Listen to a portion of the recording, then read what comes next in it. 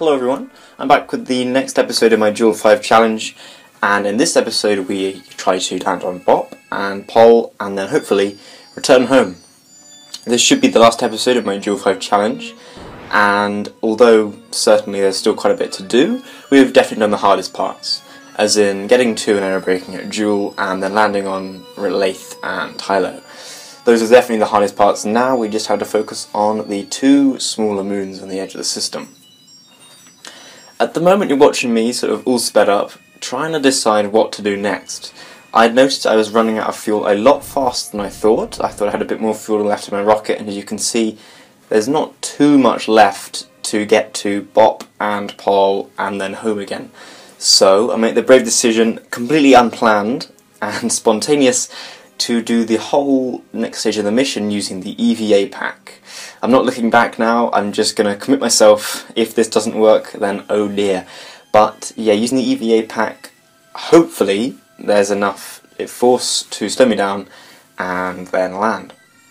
Now all of this, I hadn't ever done this before, and so things don't go well if I use time acceleration. My Kerbal revolves a bit and spins around, but ultimately we managed to slow down.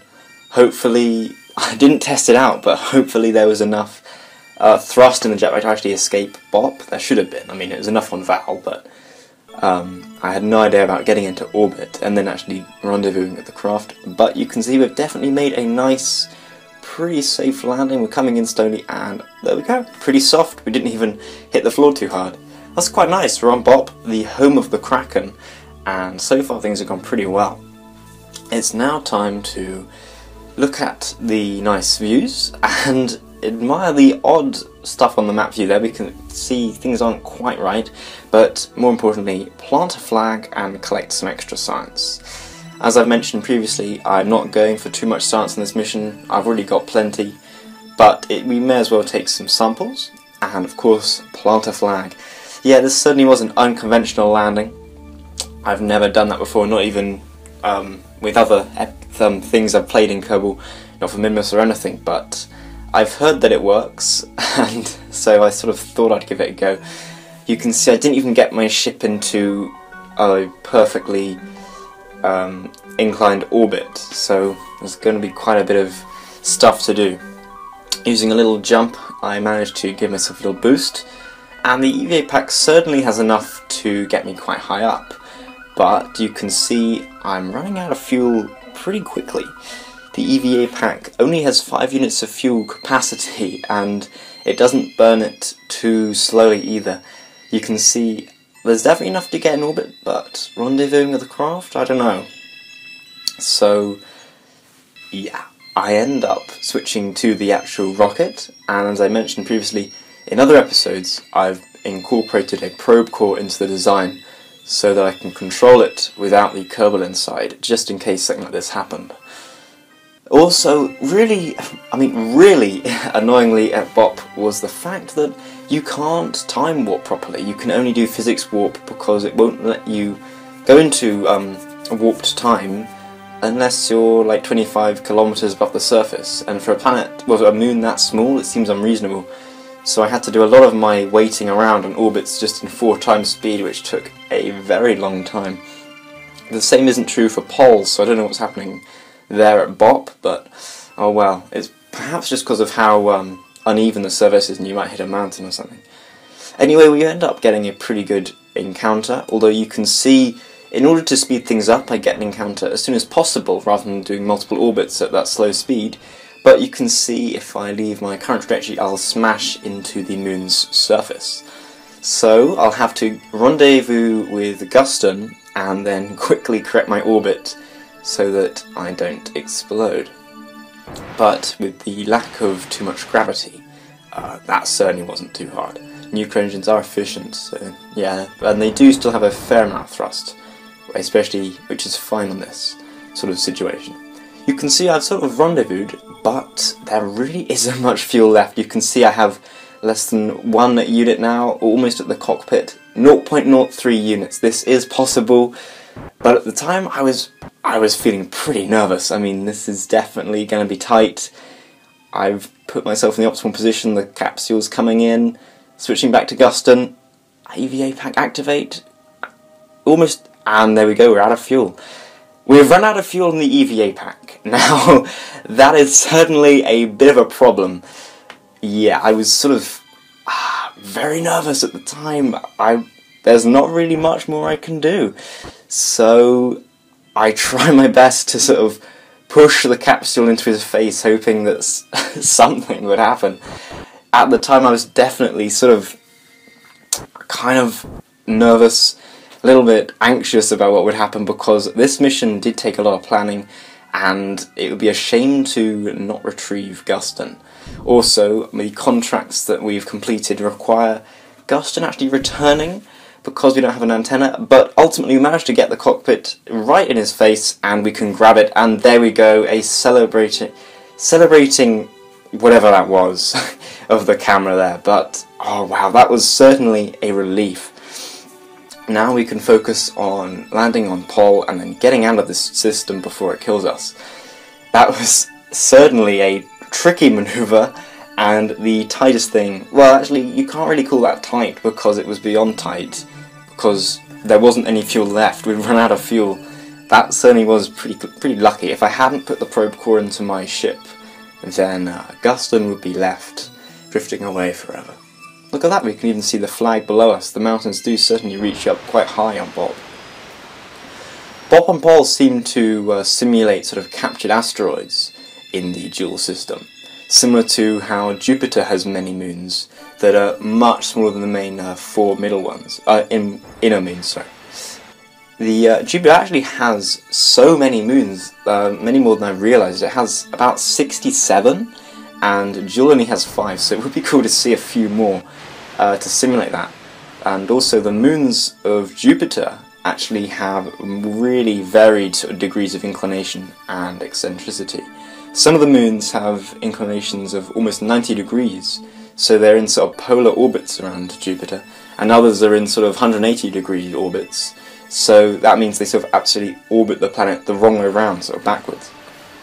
Anyway, we finally use a maneuver node to get an encounter with Pol from Bop, and the plane change I don't know if you saw that, I did that at my apoapsis around Jool because I've since, doing some other missions, found out that that's the most efficient way to do it, with some help in the comments. So there we go, a Pol encounter, not too bad at all. Now that we're so far on the edge of the Jool system, the burns don't require too much to make a big change. And here we are, we're here.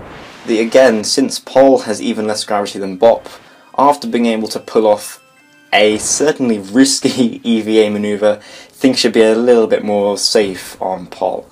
Also, I can time warp around a lot easier, and that'll certainly reduce me getting impatient, which probably caused what happened just then. Again, I sped up a lot of what happened at Bop just there, but as it was happening in real life, there was a long pause as I just sort of stared at the screen looking at him drift away. I don't know, just wondering, hoping there was something I can do. As I said, I haven't used any quick saves in this mission, so I've just got to say that was certainly quite lucky there at the end. But there we go, we're in a much nicer orbit as well, just to minimise EVA fuel needed to be spent, getting into a good orbit, and here we go, we can now just burn retrograde. Also, getting into a really nice equatorial orbit allows me to focus and use the rest of the galaxy as my sort of reference point. That's where I know I should burn at, because that is definitely sort of pointing either retrograde or prograde. I won't have to worry about burning in the slightly wrong direction. Even though my orbit skews a little bit, I end up slowing down pretty nicely, much nicer than at Bop, and I land pretty well. We also land on a fairly flat area, so we don't have to worry about landing on a sort of rocky ground too much. And yeah, it serves as the last planet in our Jool 5 challenge, and is quite a success. You can see from here we're easily going to do it. We haven't even spent half of our fuel. We're in a much better position as Bop, but you can see, look, we can actually see the ship from the surface in orbit there, which is kind of cool considering how small Pol is. There we go, after some sort of running around on the surface to get a much sort of flatter landing spot to plant a flag, we can then take some more science samples. At the end of this mission, it'll be interesting to see just how much science we do end up getting. because I haven't been taking any science gear with me, but we do have loads of contracts and other things available, so it's certainly be interesting. Provided we actually get home, of course, but by this point in the mission, everything that would be considered hard has already been accomplished, and I've learned from that EVA catastrophe how to do these proper EVA manoeuvres. There we go. Easy peasy, lemon squeezy. Pol, of course, is slightly yellow, but is not a lemon. It's called Pol because of the supposedly it looks like a grain of pollen from Kerbal. I can see the resemblance, but there we go. After a sort of running leap, we then switch into the EVA pack and start burning towards the ship. Burning into orbit is pretty cool, actually. It's not a bad strategy. I might use this more on small-scale missions, the EVA to orbit thing. It certainly reduces cost making a small lander. A bit of spinning in orbit, and then we can finally use time warp, which is much nicer than how we had to wait around for everything on BOP. Again, you watched things at about, I think, 12 times speed for some of those waits, and I just had to sort of just sit there. But I didn't want to walk away from the computer either in case I missed something important. So yeah, just a tricky situation. Only after one orbit though we come around to a pretty good encounter, a few hundred meters apart, and with the excess fuel in our pack of EVA fuel, we can easily match up and meet up using just that fuel. We don't have to switch back to the rocket. And there we go, illuminated by our EVA lights, the rocket is all there. And with extra fuel, since we haven't had to land and deorbit and then reorbit the rocket to get to the planets because we've used the EVA pack. This fuel should certainly be enough to get us back to Kerbal, and although I end up planning, you might see me creating some manoeuvre nodes to try and set one up.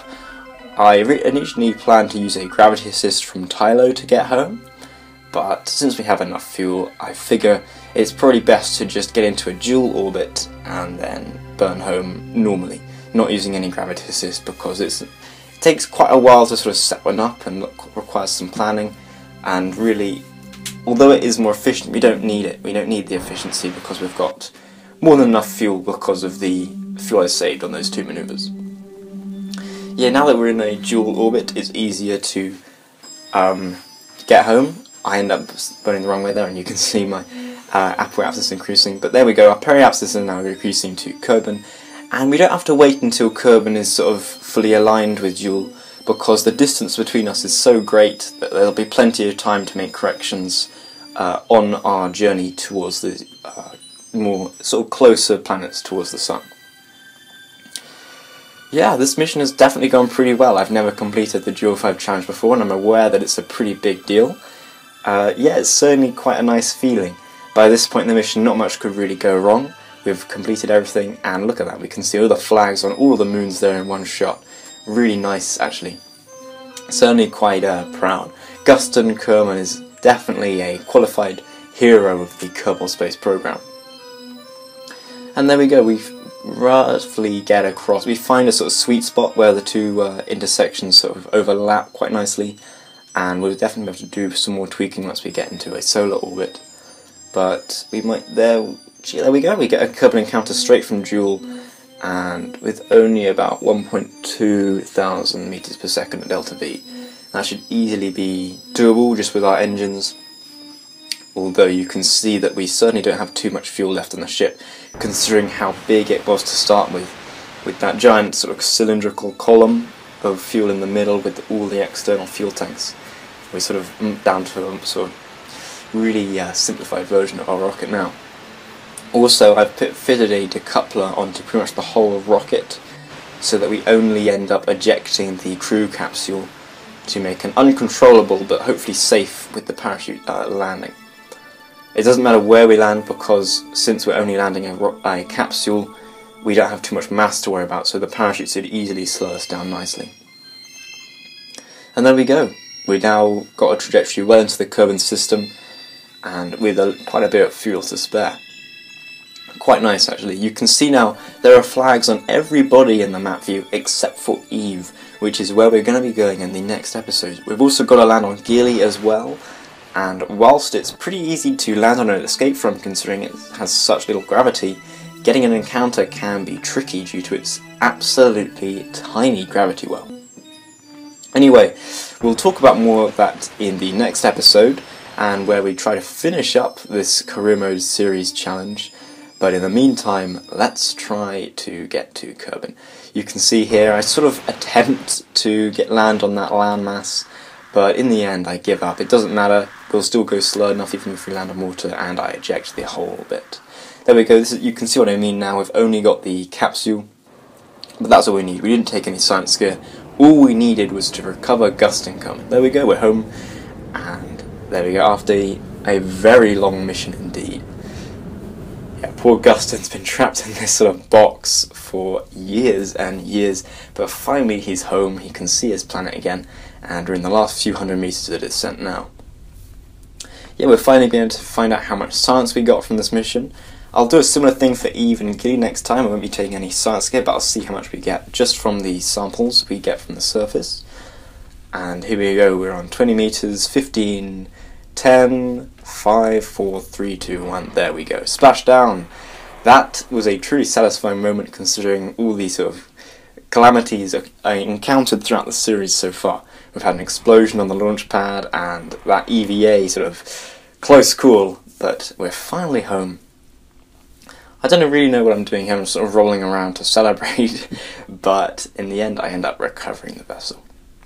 The contracts also are complete. I don't know why it's taking a while to update, but yeah, we'll see how much we got. I'm expecting it to be about 2,000 and 3,000. Oh, it's exactly 3,000. That's quite a nice number actually.